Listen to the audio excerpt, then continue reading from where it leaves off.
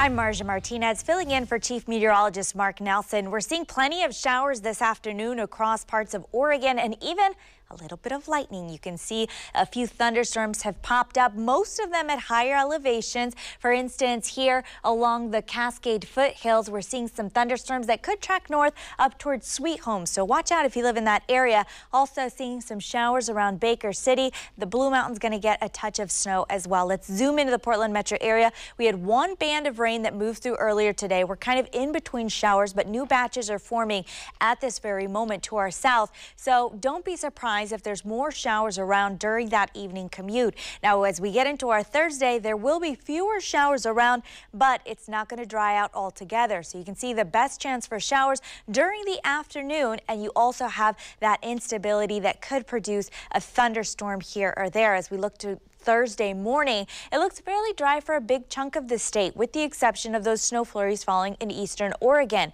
Then things ramp up, but just a little bit for the afternoon hours. Then about 4 o'clock in the afternoon, you see that green lining up both at the coastal range as well as over the Cascades. Now for the 7-day forecast, we continue this pattern as we get into Friday, but big changes for Saturday. Great start to the weekend. Lots of sunshine and warmer weather. Take a look at that. Nearly in the 70s. 66 will be the high on Saturday. Sunday up to 63 degrees. And although we start the day with partial sunshine, by the late afternoon hours, it does look like showers start to trickle back in, and they'll stick with us for the first half of the upcoming work week.